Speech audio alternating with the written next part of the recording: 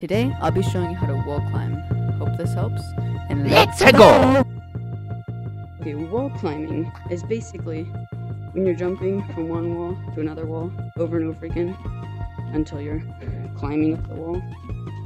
And it takes a lot of practice to do, but once you do it, once you learn how to do it, it's not hard at all. But here's how to do it. So, you're basically pushing off of this wall, but instead of just going back, you're trying to go towards the other wall. Which seems simple, but if you try it, it might not be as easy as it sounds. So, a bunch of good ways to practice. One good way to practice is in the treehouse, because there's 90-degree angles. It's one of the only spots on the map. So these are really useful when you're learning. So they're just really easy to climb. But one of the ways that I learned is actually if you move back and forth like this, not turning, but like turn in real life, and then just move your hands a little bit like this.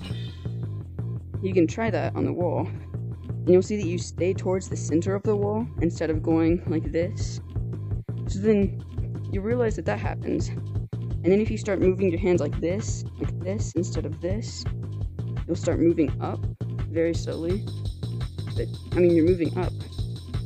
And then once you do that a lot, you can start to move out further until you can basically wall climb, which is a really easy way to learn. It's still, you won't get it in 2 seconds. I mean, you might if you're just really good. But it's gonna take a while. But if I'm being honest, I think it's worth it because it's like 50% of the time I'm in Gorilla Tag, I'm on the walls, wall running or wall climbing or whatever. So I think this is worth it. First of all, because it's really fun, and if someone's chasing you, it's going to be way harder for them to keep up with you. Because you could go wherever you wanted, and just, like, how are they supposed to, what? But then, another thing you're going to have to learn once you get up here, you're going to have to learn to do it a lot further out, unless you go like this, but this will be really hard since it's not super, I don't know, it's like a 100-degree angle or something. It's not very easy. And it's unlike this one, it's way easier. So you're gonna have to learn how to jump further while you're wall climbing. And that'll help with a lot of stuff. That'll help you wall climb faster.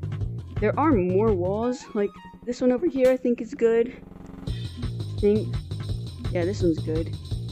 See, it's basically the same as the other one, except there aren't as many turns.